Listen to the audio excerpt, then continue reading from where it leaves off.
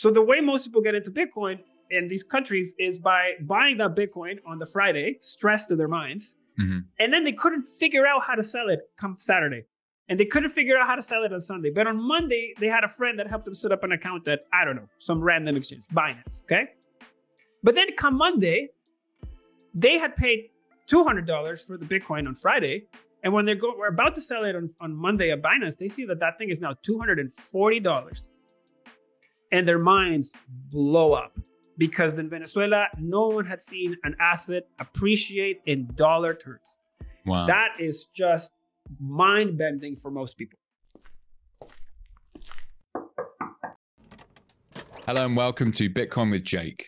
Listen in to hear from Bitcoiners dispersed all across the globe whose personal journeys I leverage to gain conviction in an ongoing due diligence process. I need to take a moment to mention our sponsors. Orange Pill app is for those of us that want to meet Bitcoiners.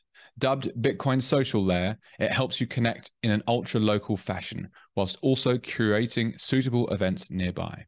Check out episode 48 to hear the journey of Matteo, the founder of Orange Pill app, in case you need any more excuses to sign up. Hardblock is an Australian Bitcoin exchange. They've been serving the community from as far back as 2014, never got sucked into the dubious world of altcoins, and continue to be one of the industry leaders down under. Check out episode 17 to hear from Daniel Wilczynski, the founder of Hardblock, for a more in-depth background.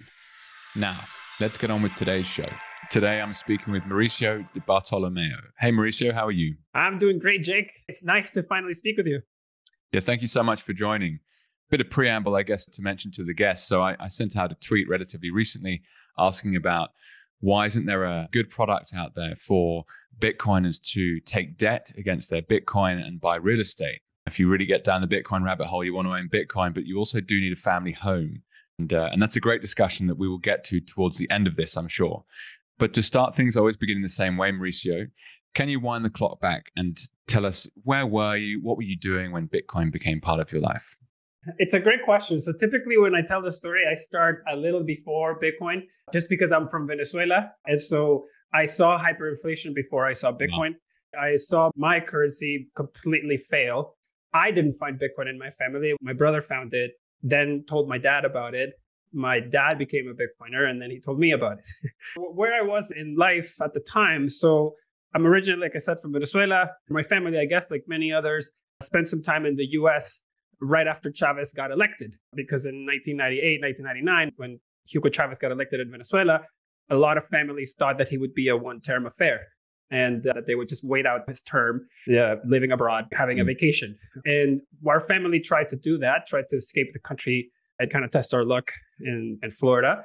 But that wasn't sustainable because we were earning, depreciating bolivares in my dad's business and spending dollars that got increasingly more expensive. Wow. And private businesses got absolutely hammered under Chavez. And my dad was a private businessman. So that was not sustainable. We had to go back to Venezuela. So when I got a taste of North America, I always wanted to go back to stay here to finish my studies. So I always kind of wanted to come back to North America after moving back to Venezuela. And I did that after grade 11. I came to Canada. So to kind of, short circuit the story a little bit, unless we want to dive into that for a bit. I first heard about Bitcoin. It was summer 2015. I was in Canada working, and my dad sent me the white paper and said that this was my youngest brother's most recent pitch. And by that, I mean, we come from an entrepreneurial family, 3 brothers, and my dad is a serial entrepreneur. So every one of us, when we graduated, my dad wrote us a little angel check to test our venture chops. Cool. And I had mine, my middle brother had mine. It was now my youngest brother's turn. But in this case, the country was in shambles. So my dad didn't want to greenlight anything that had to do with the country. He kept trying to push my brother to leave, but my brother didn't want to leave. And he kept proposing business ideas for Venezuela. And towards the end, it was getting to a sort of a standoff because my brother wanted to stay. My dad didn't want to greenlight anything that involved staying. And my brother basically sends this last pitch as an ultimatum and says, I'm doing this whether you support me or not. And if you don't, I'm leaving the house. And basically my dad sees that and he's like, oh, wow, he's serious. So he sends me the white paper, says, what do you think? And I take a look at it. What I understood at the time was that the miners were the sort of bodyguards of the network. And the way they did that was taking a bunch of electricity to process and hash as much as they could to organize the transactions and sort of propose a nonce that made sense. And basically, it was inputs I saw as electricity plus hardware plus internet equals Bitcoin. Electricity was free in Venezuela by many accounts. It was heavily, heavily subsidized at the time. So was the internet. And so it really was basically, you were at a disproportionate advantage mining in Venezuela because you were paying for power where everyone else was paying for power, or you were paying absolutely zero for power. So to me, it was, local subsidized inputs, globally sellable output. In Venezuela at the time, there was a strict capital control regime, meaning that you could not buy or sell dollars. And that meant that the US dollars were just hyperinflating away. And so anything that you could produce in Venezuela that could be sold for dollars, that could then be traded at the real market rate, which was the black market rate or the official market rate, was an absolute money printer. So that is eventually what mining became in Venezuela. It became just incredibly profitable. And the early miners made fortunes. Wow. So I was in Canada when I first found out about Bitcoin. I gave my opinion in that summer, and my brother bought the machines, and I kind of forgot about it. And when I went back for Christmas of that year, my brother had like 3 times the machines. And that's when we had to have a pretty serious conversation, because I went back. My first intuition was my dad just lent him more money. There's no way this business could have grown this way so fast. And so I went to my dad. My dad said, no, he paid me back. That's his money. That's also his computers. And I went to my brother and I was like, what are you really doing? And he tells me I'm mining Bitcoin. And he basically says, let me show you. And back then, you could not convert dollars easily. It was impossible. And it was very hard to turn anything into bolívares at a fair rate. And he was able to sell Bitcoin at the best possible rate the market could take, and have the Bitcoin sold and the bolívares transferred to my account within minutes. And that's the precise moment when everything got blurry and I went down the rabbit hole. Mauricio, no, that's absolutely brilliant. There's so many things for me to draw on there. Wow. So I asked that same question at the beginning of these episodes, and I'm now 80 or so episodes in, and I get different answers every single time. I've been lucky to have the Sultan Bitcoin on. And so he's taught me a bit about the background of Venezuela, and I hadn't ever met or spoken to someone from your country before. So the macro situation there is unbelievable for people that, like myself, grew up in the UK, now based in Australia, had a stint in Singapore, you're in Canada. The average person doesn't understand what it actually feels like to have your money just disintegrate around you. And then the incentive scheme that comes about from that, trying to get your hands on whatever's the best form of money you can find. Any argument that like, Bitcoin's useless. And then I meet someone like yourself and speak to you. And it's just a brilliant, brilliant example as to why that particular argument is utterly ridiculous. What I'd love to draw on, Mauricio, and something that people won't necessarily understand. So the incoming president Chavez in 1998. So just talk us through exactly what that was like, and why were families like yours as business owners? Teach us what business your father was running at the time. Why were you forced to leave the country? And why did you think it was just a holiday? And how's that actually played out? Because that's really fascinating. Oh man, so much to say there. So when Chavez comes into power, many people don't really know who Chavez is. And that's largely because groups like the New York Times and economists like Joseph Stiglitz were championing and celebrating him when he got elected, even though they were basically applauding a criminal, really. But so about Chavez, let's start there. So Chavez is a member of the Venezuelan military. Before he became president, he was part of the skydiving division of the Venezuelan armed forces. And he was unique in that in 1989 or 1990, he attempted to lead the first coup d'etat against the Venezuelan president. So he failed. That first coup failed. Then I believe somehow he did a second coup. I don't know if he did the second coup from jail or he was actually pardoned and then did the second coup. But in 92, he tries this again. And he tries to overthrow the presidency by force again in 1992 and fails for the second time. And he goes to jail this second time. So even within jail, he kept moving his sort of political chips, and pressure kept building in Venezuela socially, because what happens in a country like Venezuela is when you're an oil producer, your country is at the whims of oil revenue. And if you are a great government in a crappy cycle of the oil markets, the economy is going to do nothing because you depend so largely on oil. But if you're a horrible president, but you happen to strike an oil rally, then all of a sudden everything looks great despite your absolute horrible administration, right? So leading up to Chavez, we had a slump in oil prices. And that created a massive discontent in Venezuela, big crisis, big banking crisis, all the associated things that come with an economic recession or having your national income cut by a third of what it was, or just dropping the national revenue horribly. And that has a huge impact on the economy. So Venezuela dances to the beat of oil markets. It always has. And there's a big disconnect between the effectiveness of an administration and what it can accomplish economically because of the reasons, because of their different dynamics, right? But leading up to Chavez's election, we have a guy that's obviously a military guy. He's not a trained politician. He's clearly a very discontent individual that has a chip against the status quo. But then his influence and power keeps growing even within jail because Venezuela is clamoring a change, and he's the guy that's had the sort of guts to try this twice, almost like not through the democratic means. And people are getting very antsy for change. They don't want to wait for a new election. They want change now, right? And so this concept of, hey, we need a change. People basically was like, we need a change. There was a lot of tension in the environment. And this Chavez, when a 1999 election or 1999 election was approaching, he basically, in not so many words says, hey, if you don't do anything, I'm going to try this thing again. And the president that's about to leave, Rafael Caldera, decides to pardon Hugo Chavez so that Chavez doesn't do this coup by force, but he tries to run politically, right? So he says, I'm going to pardon you. Let's go, tit for tat at the polls kind of thing. Big mistake. He pardons Chavez. And a lot of people don't know this, but the first thing Chavez does when he gets pardoned is he takes a flight to Cuba. And he starts getting training from the Cuban Secret Service, the G2, El G2. A lot of people don't know that exists, but they exist, and they're really, really good at what they do. And so he starts getting indoctrinated, given the playbook from, the communist axis, right?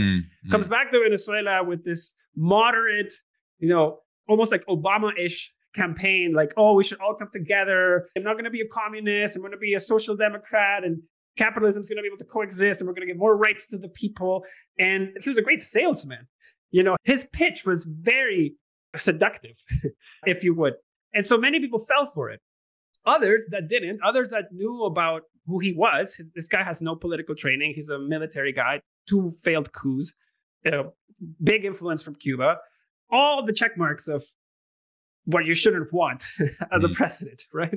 And immediately, many people that see this are like, I'll be caught dead if I let this guy take my assets. I'm going to hedge this out. And a lot of people had a lot of faith in the democratic institutions that Venezuela had, and that this guy would be gone because of all the bad policies that he was going to try to enact, right? Many people didn't anticipate for him to be the wave that he became. So Chavez wins the election in 1999, and he comes into power.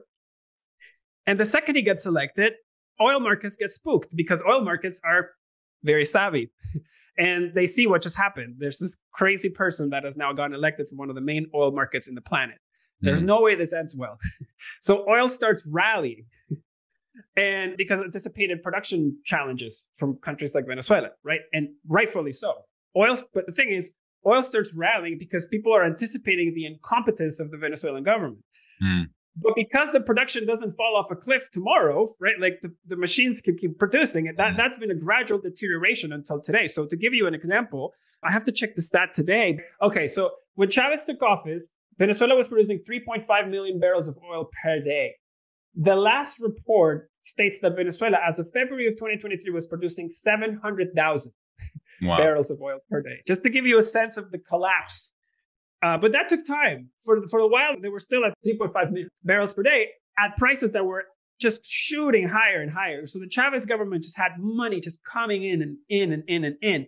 At the same time, they started doing very horrible things to private companies. So for example, They eliminated very quickly on after Chavez's presidency. He started eliminating the licenses for radio stations and TV stations that didn't align with his editorial line. Anything that opposed him didn't get a license renewed. And systematically, he closed, I think it was like 1,500 radio stations, 2 or 3 of the big TV stations. And he started controlling the media. Then he started basically inflation kicks in. And he started arbitrarily trying to regulate the prices of chicken and beef. And basically, he starts expropriating producers left, right, and center. He's basically saying, guys, you need to price the chicken at $5. And the producers were saying, but Chavez, chicken cost us $7 to produce. Like we couldn't possibly sell it at $5. And he says, no, we can sell it at $5. And let us buy your company. And basically, he bought this. He did this a few times. Obviously, all the companies failed.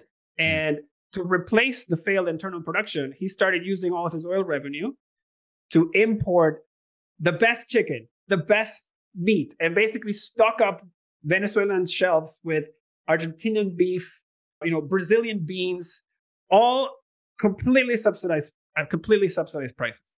Wow. So there was a point in time in Venezuela where you could get, I think it was like 3 or 4 pound beef pieces of AAA Angus beef brought from Texas. They would cost you the equivalent of $2. So everybody was having the beautiful grills. You could bring in like imported Scotch, the Buchanan's, which is a very popular whiskey in Venezuela. It's typically like $45 a bottle. You could buy that for like the equivalent of 10. Wow. And so because everything was subsidized, to maintain this charade that the economy was doing okay, eventually the oil revenue went away. And the production was gone. And we ended up in the misery that we have today because you don't have the money to import or the capacity to produce internally.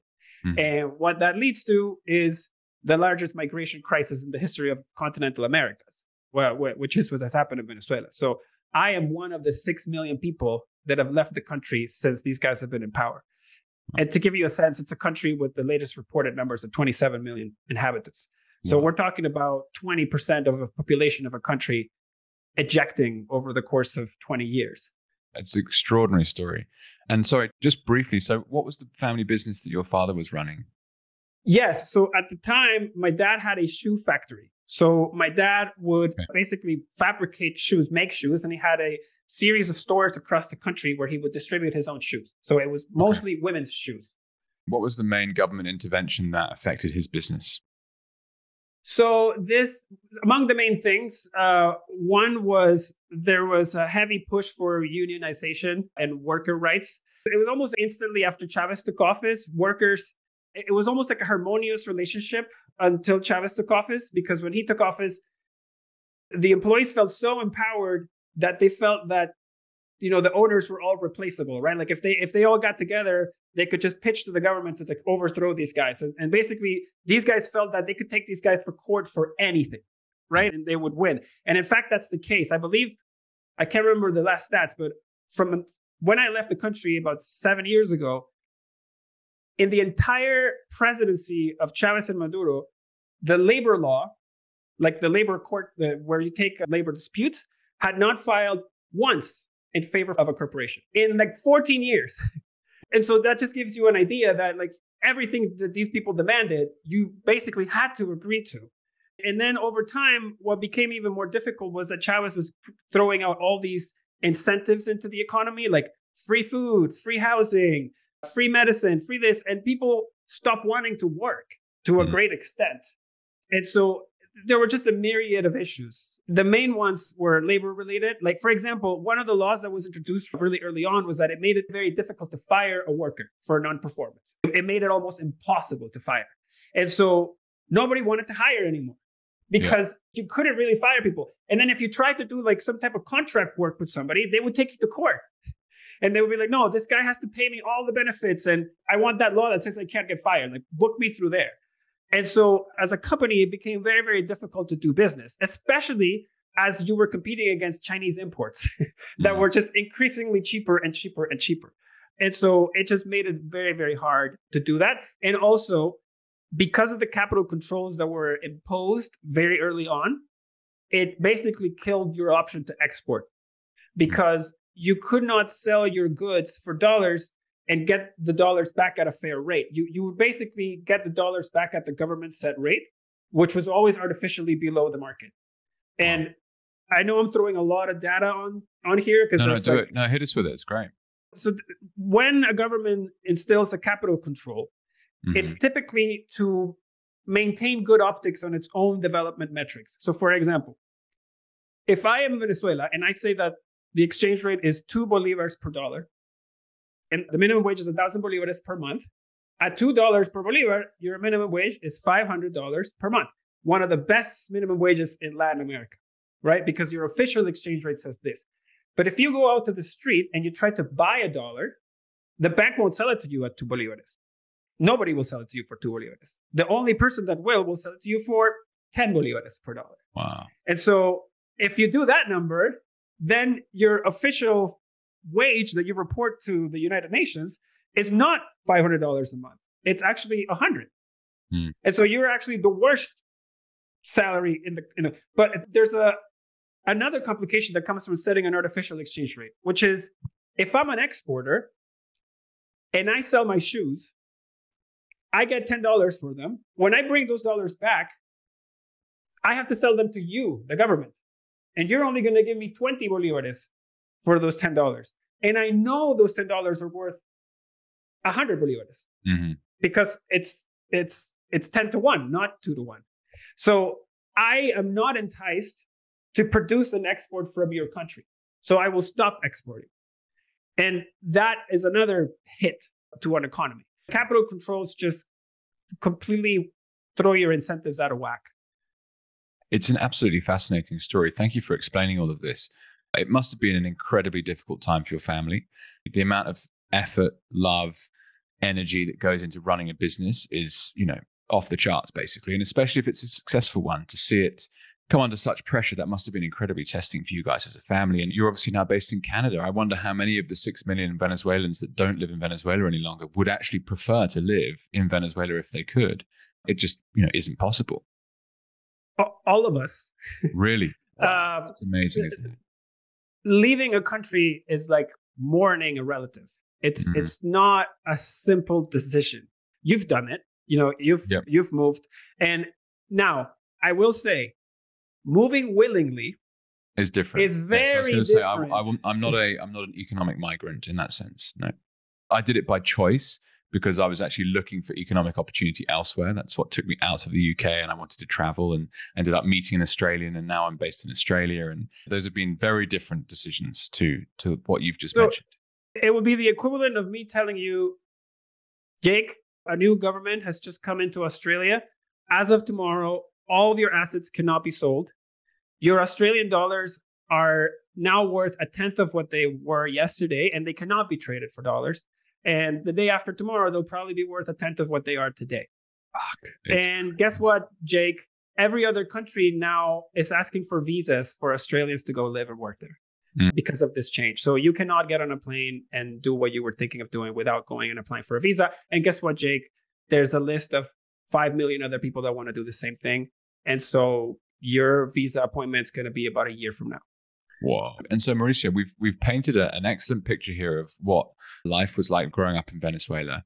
And your brothers figured out how to Bitcoin mine with subsidized energy, which seems like just the most perfect fuck you to the government that's kind of screwing things over. But Bitcoin is this new type of money. It's independent of government. And it's something that is almost perfectly suited to what you've just described. So for those out there that don't necessarily understand that overlay, like Bitcoin comes along, what do you think? I mean, how did you look at it? Did you understand it straight away and go, oh, fuck it, bring it on? Or did it take a while to learn? And what are some of the most important things to you that you value it for?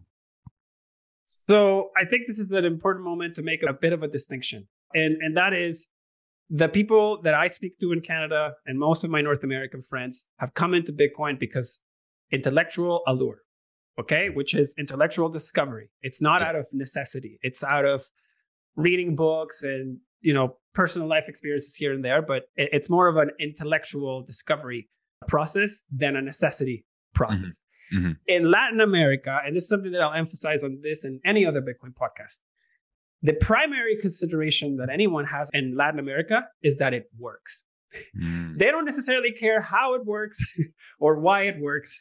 They care that it works. So let me tell you a bit about how most Venezuelans got into Bitcoin. Hyperinflation is happening.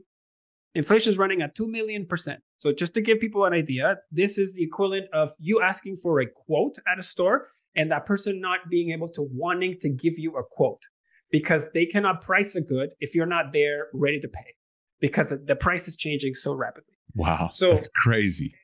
It's insanity. So you get paid. You get paid on a Friday. Banks are closed, by the way, Saturday and Sunday. Okay, so you get paid on a Friday. And you know that it's going to be very hard for you to move that money Saturday and Sunday. And you know that by Monday, that might be worth half of what it's worth. So you literally get paid at 3 and you have 2 hours left on Friday to figure out what to do with those bolívares before they're worth half. So you just clocked out of your work. You have 2 hours to go make sure that all you did for the previous 15 days doesn't go to waste. Wow. And you get on the phone immediately because you know the government's not going to sell you dollars. You can't just roll up to your bank and be like, hey, guys, I want to convert this into dollars. Okay. So you start the hunt for dollars. And you start calling people up and saying, hey, you got dollars? I need to sell, 5,000 bolívares. What can you give me? And then you'll start saying, sorry, no inventory. Sorry, no inventory. Nobody that has dollars in this environment wants to sell them. Dollars are in very short supply now. Everybody wants them. Mm-hmm. So sorry, can't help you. Sorry, can't help you. Oh, I can help you. I can definitely transfer it. I have a client of mine has the dollars at Bank of America and you have the bolívares at Banesco. So you must have another account at Bank of America to get the dollar leg, and you must have a Banesco account to do the Bolivar leg. If you don't, I'm sorry, this client's not for you.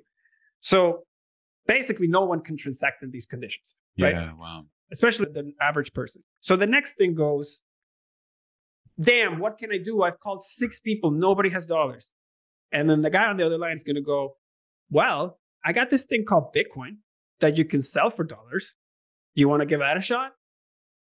And you're like, I guess so. How do I get it? They're like, go online, get a wallet. You send it to me, and then you can create an account on this thing called Bitser or Coinbase, and then you can figure out how to sell it for dollars, but At least you won't have bolívares, right? So at 2 million% inflation, the last thing that works through your mind is how volatile is Bitcoin? Like, it's literally the last question that you get asked, okay? The next question is, how do I sell it for dollars? Right? Because ultimately, that's what most people want, okay? Most people don't have the time to understand Bitcoin. I'm just going to make that very clear. They need help.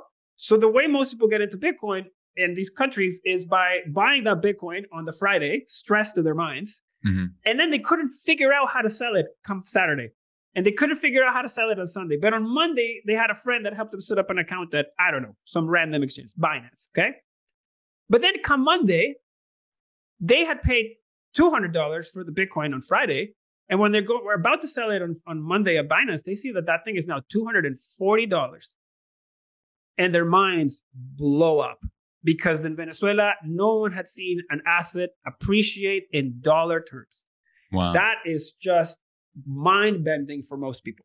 The fact that not only can what you bought preserve its dollar value, but grow its dollar value. Unheard of. And that's when people start like going into like ecstasy because they are like, holy, I've been able to get an instrument that is holding its value. I didn't need a bank to do that on my own. I can do whatever I want. And yes, I can go into dollars if I want to, but I cannot and see if this thing keeps going. So that's a big, big distinction. It goes back to kind of what I mentioned earlier about how, it's basically product market fit is strongest in places where the financial markets are weakest, or most, as you can tell from this story you've just gone through, the most manipulated. It doesn't work. Like trade is just broken. Right. So Mauricio, this amazing story leads to becoming the co-founder of Ledn. And I'd love to hear the genesis story for that and teach us about what your company does. And then we'll get through to hopefully some of the mortgage conversation I wanted to have that started all of this. So teach us about why you started Ledn. Sure. I'll start and try not to rant too much. So as I mentioned, we started in mining. Okay. That's how I got into Bitcoin. And then slowly we started discovering every other piece of the ecosystem. But that was the first thing. What we knew what to do. We knew how to do it. And we helped a lot of people replicate our model in Venezuela to get ahead. So many people came to us looking for help on how to set up their mines, where to buy the equipment, what electrical upgrades were needed. And we were basically teaching people left, right, and center. That had the benefit of teaching me giving me the experience of working with like dozens of miners and setting up like hundreds, if not thousands of ASICs and GPU rigs for people that we were helping as a family. I was working and living in Canada, and I knew you couldn't build a business in Venezuela that would be sustainable. Like I knew that would never happen. So my first inclination was to start mining in Canada, because Canada had to have the cheapest power in the free world. So it was a great place to mine. And my best friend for university, Adam, had been financing renewable energy for 10 years. And so he knew where to find cheap power. So I went to Adam, and we together started a mine in Quebec. I convinced him to start a mine with me in Quebec. And we started trying to grow the mine. And we always kept thinking about what businesses we can do in the space that add value. And we kept focused on mining. We kept trying to grow the mine. But to grow the mine, the only way to do that was selling the Bitcoin to pay for the equipment. The equipment had a very long turnaround time, 9 months back then at Bitmain. So you would be paying Bitcoin and losing all of your opportunity. Like Bitcoin would be rallying, but you got none of it. And all we wanted was for someone to lend us dollars backed by the Bitcoin. And people laughed us out of the room every time. And the answers, they're engraved in my mind. The one we heard the most was, ha ha ha, Bitcoin's not an asset. And by the third or fourth ha ha ha, we kind of looked at each other, Adam and I, and we said, okay, if we can figure this one out, we're going to help all of the miners that have the same issue as we do. But it won't stop there, because Bitcoin is property. Okay, Bitcoin is digital gold, digital real estate. It has better property rights than most assets globally.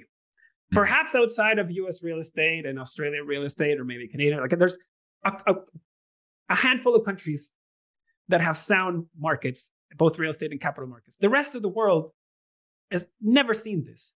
And this is the property that is now the best asset in their portfolio is Bitcoin. So all this to say that anyone that has Bitcoin should get a mortgage on it. Like the same way you have a house in Australia and you're going to get a mortgage on your house, and it costs you very little to borrow against the house because it's a great asset. It's very liquid. Bitcoin is the same thing. I see a world where borrowing against your Bitcoin in dollar terms would be cheaper than borrowing against US real estate because it's a better asset to lend against. And basically, that was the genesis of Ledn. We didn't want to sell our Bitcoin to grow our mine. Nobody would give us a Bitcoin-backed loan. We looked around the options to get a Bitcoin-backed loan. There was one more group that was doing it back then, and it required tokens. They no longer exist, but it required tokens to get a loan. And we didn't want to have a platform that needed tokens to get a loan. Like we thought that made no sense. You don't get like TD-backed tokens to get a loan from TD, or and so we wanted a business that was clean and free from all these crypto schemes. Like we just wanted to be a traditional, transparent company that did one thing very well: lend against Bitcoin. And that's how Ledn got to be. That's the genesis of Ledn. And so how long have you guys been going for now? 5 years. We've been running since 2018. We did Canada's first Bitcoin-backed loan in 2018. And we did the world's first Bitcoin mortgage. It was late last year. Fantastic. So let's talk through what the mechanics of that looks like as a deal structure. So a mortgage is probably the most easy for people to understand. As I see the traditional mortgage process, it's like, okay, my name's Jake. I have a salary per annum that is, say, 100 grand. I look at this house over here, it's worth $1 million. I want to put 100 grand down as a deposit, and I'm going to get 90% loan from a financier somewhere at a fixed rate for 5 years. And they're going to look at that and they say, okay, as long as you give us the house, if you don't pay us, then you can have that loan. And that's roughly what a mortgage is. When you are involving Bitcoin in that process, at least the pain point for me is I only want to buy Bitcoin. I actually don't want to own real estate. And contrary to what you mentioned just now about property rights in developed markets like Australia, what happened with the lockdowns, etc., scared the shit out of me. I don't want to buy real estate. I want to rent it, and I want to buy Bitcoin, and I want to take debt against that. But then how does that play into like that mortgage scenario I just painted? So yeah, I'd love to understand a bit more the mechanics of how that actually works. Sure. So let me tell you why the product came to be. So sure. Brilliant. First, a small misnomer on what a mortgage is. So a lot of people think that a mortgage is a loan on the house or on the property, like backed by the property. Okay. It's not. If you show up to a bank today with no income and you want to buy a property, they will laugh at you. They will laugh you out of the room. You may have enough money to put a down payment. The house might be worth more than what you're borrowing. As they exist today, it's not a loan on the property. It's a loan on your income backed by the property. If you don't have the income, you will not qualify for any mortgage. So why does this product exist? Bitcoiners, especially those that got Bitcoin very early on, a lot of these guys are entrepreneurs, contract workers, self-entrepreneurs, right? They might be day traders or traders. They don't have employment income. Okay, their income looks very wonky. They have deal payouts, or they might just live off of the Bitcoin they have, or the interest payments of their Bitcoin that is generating yield. You show up to a bank with that, and you may have $5 million ready to put down on a $10 million house. But the bank's going to look at you and say, sorry, you don't have the income. The way this product came to be is we had a lot of big Bitcoiners coming to us and said, hey guys, I'm going to buy a house. Okay, the bank has told me that they won't lend me the money to buy the house, but that's because I don't own the house. So what I'm going to do is I'm going to take out a big Bitcoin-backed loan from you guys, buy the house, and when I own the house, title is mine, I'll go to the bank, and then they'll for sure give me the loan, and I'll repay whatever I can from this one. And I said, perfect. All power to you. We'll give the loan. A few months go back. The client comes back and says, guys, guess what? They wouldn't even give me the loan now, even though I own the house. They're not getting me the loan. And this happened to 1, 2, 3, 4, 5 people. And though basically all of them in a chorus were basically saying, can you take my house as collateral for the loan so that I can release some of this Bitcoin and potentially buy another house with it? Because I'll need only half of the collateral if you accept my house as collateral, and I can buy another house. And we said, well, wait a second. Real estate is a great asset to lend against. It's a much more stable asset than Bitcoin in terms of pricing movements. It's not as volatile. And it allows us to do or add a few things that we can't normally offer in our standard loans because of the added stability of the collateral. So basically, it allows us to do a couple of things. It allows us to, extend the purchasing power of a Bitcoiner when it comes to real estate, because he would now need less Bitcoin to buy a house versus a Bitcoin to do anything else, because the house can be taken as collateral. So we expand the purchasing power of your Bitcoin when it comes to real estate through the mortgage. The second one is we're able to give you a slightly longer term than we do in our standard Bitcoin-backed loans. So the mortgage term is 2 years, where our standard term is 1 year for the Bitcoin-backed loan. And the other thing that we can do is we can give you more time to come up with the additional collateral in Bitcoin terms in the event that the price of Bitcoin drops, because we have the house as collateral. In our standard loans, all of that is programmatic, because when Bitcoin hits a certain threshold, the loan has to be closed to avoid it going under from what we lent. And that's in place to protect the business and our clients on the USDC side. Everybody, really, that's in place to protect the integrity of the whole operation. On the mortgage side, if the price drops, because the price of the real estate collateral is a lot more stable and it's not moving in the same sort of the velocity of magnitude, it allows us to give you more flexibility when it comes to topping up your collateral. So combined, all of those three things make a pretty compelling product. People were very excited about when it came out. It's still very exciting today. Of course, lots has happened since then. Real estate markets are kind of calmed down a bit because of how high the Fed rates have gone. And Bitcoin prices come down quite a bit from when we announced the product. So people can't really purchase the same big houses that they could have perhaps at the top of 2021. But to us, when the market comes back and Bitcoiners want to effectively convert some of that Bitcoin into hard assets that they can live in, the product's going to be right there. Yeah, it's awesome. What I quite like as well is thinking through that the customer at this point is very niche. There's not that many people that own a lot of Bitcoin that want to get some kind of liquidity against it. But if Bitcoin does what we expect it to do, that market only gets bigger and bigger and bigger and bigger over time. So that's very cool as a kind of entrepreneurial opportunity. What I'd love to do, though, is just understand from a risk perspective, how should people think of this from a risk perspective as a potential customer? There's two risks in the Bitcoin mortgage product. The first one is, of course, volatility risk. So there's a risk that you don't plan accordingly and you do not allow yourself for a collateral cushion in Bitcoin in case the price of Bitcoin drops significantly, and you don't allow yourself enough planning or added extra capacity to top up that loan to bring it back to a healthy condition. Okay. So because Bitcoin is part of the collateral, as is the house, if Bitcoin price drops by basically more than 50% from the time you took out the loan, you will have to top up Bitcoin collateral so that the loan goes back to healthy position and we avoid having to close the loan. So the main thing here is to plan accordingly so that you have enough Bitcoin to account for a price move and allow you to bring that loan back to a healthy condition. So that would be the one I like to stress very much to clients so that they can plan and respond accordingly. Like, we don't want people to be overextended on any one product because it leads to complicated situations if the market goes in the opposite direction. So we want people to always plan accordingly and understand that there is a risk that Bitcoin price could drop and that you may be required to send more Bitcoin. So that's number one. The second one is, the sort of broader counterparty risk to Ledn, right? Like, if something nuclear happened, Ledn went out of business for whatever reason, there would be a process for the person to go through to sort of get free and clear of the lien. So, there would be a loan outstanding to Ledn, and Ledn would have a lien on both the Bitcoin and the property. So there would be a process basically to resolve that. Those would be the two main risks to this product. And we are, I believe, one of, if not the only remaining Bitcoin lender. And so I'm incredibly proud of how our team has navigated the latest market episodes. I think we've come out of it much stronger. We've learned a ton, and we're using all of the learnings to make the business safer.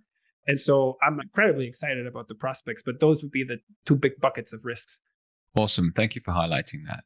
It must have been an incredible kind of, let's just call it 12 months. I personally had some funds with Celsius, not a large percentage by any means of my personal portfolio, but playing around with USDC and Ethereum and some of their yield products. And it was very, very easy to use, which was cool. But, ultimately it went bankrupt and I can't get my money out. And they said, you can't take your funds.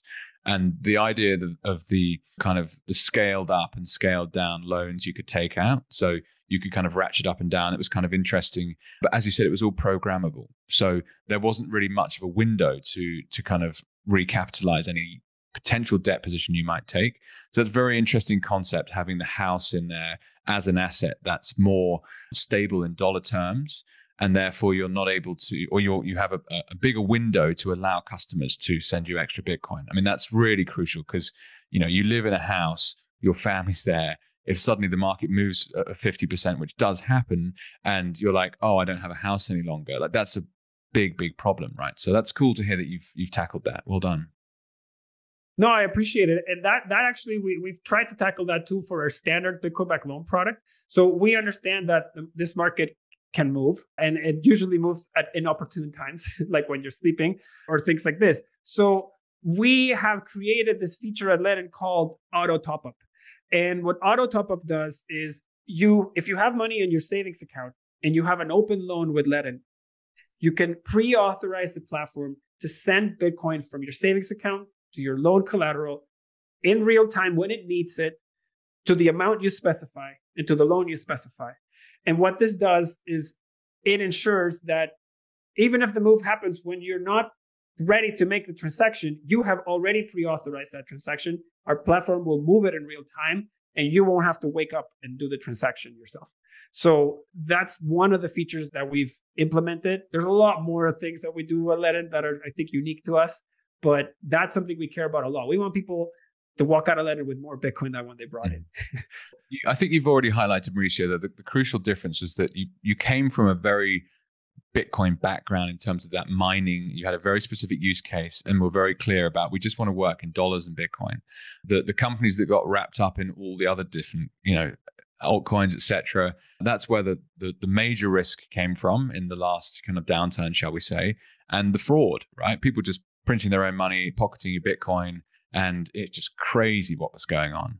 You mentioned you've learned a lot as a team. I'm intrigued. What do you think is probably the main learning as entrepreneurs trying to figure out this debt and Bitcoin space over the last kind of 6 to 12 months?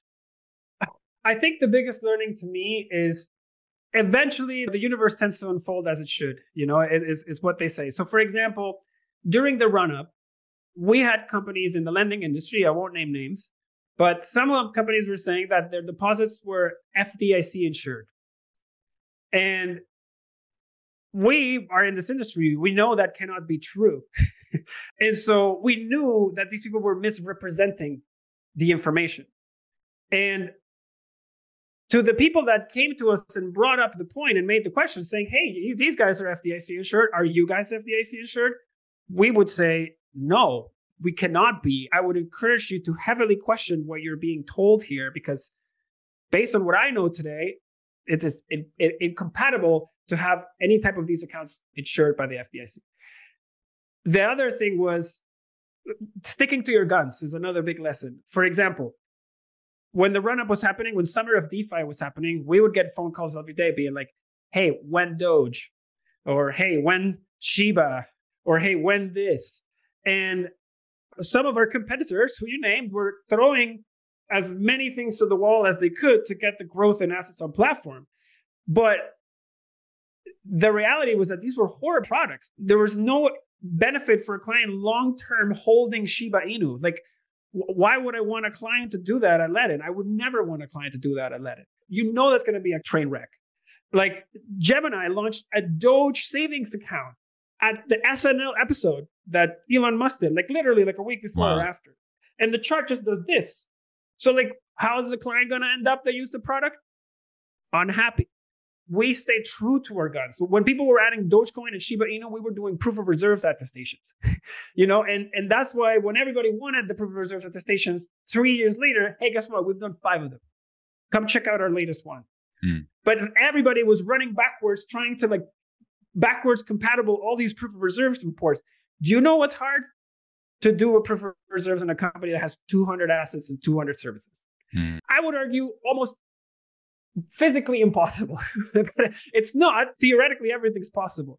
But when you're trying to track where 200 assets across 24 products, across how many million clients, across how many million DeFi protocols or hundreds of DeFi protocols and counterparties, at Ledn, we didn't want the business to have to retroactively feed transparency to it. We wanted to put all the pipes of transparency as early on as we could, because when you build things on top of a transparent foundation, the whole building can be transparent. But when you're trying to make transparent, after you build the whole thing with concrete, you're trying to make it transparent, you're going to have to bust walls. It's not going to be pretty. So it's just design considerations. And we were called, I still remember this, we were called the boring Canadians, because everybody else was running fast and adding these tokens and paying 12% when we were paying 8%. And I had clients saying, I'm moving to Celsius, they're paying 12%. Why can't you pay 12%?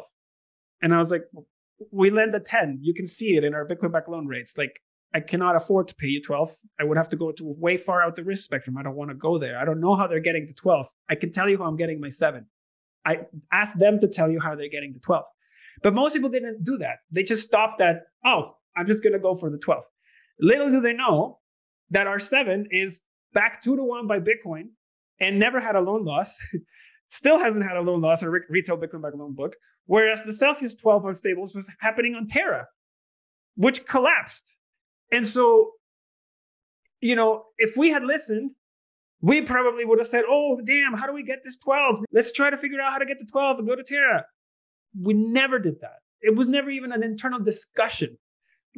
We just said, we're going to do what we're here to do. We will run a race. And people will wake up to these things later on, eventually. And I'm happy that a lot of our theses are being validated. I wish so many people didn't have to lose money in the process. But we feel that our conviction is even stronger today than it was a year ago. I mean, it's tuition fees, ultimately. People figure it out. But it's extraordinary to think that there were companies out there that were actually misrepresenting as blatantly as saying, we're FDIC insured, when it was impossible to be. I mean, that's just blatant scam. But when someone says, look, trust us, we've got government approval, and they've got such a slick marketing process, it's very easy to see how people get lured in. Well, Mauricio, thank you so much for telling your story today. It's been another excellent journey as to why Bitcoin's an important thing to take notice of. And then equally, the entrepreneurship that's happening on top is exciting as well. Final question is just, where can people reach out to get in touch if they have any questions? Yeah, I'm on Twitter a lot. My handle is @Cryptonomist with an A at the end, Cryptonomista.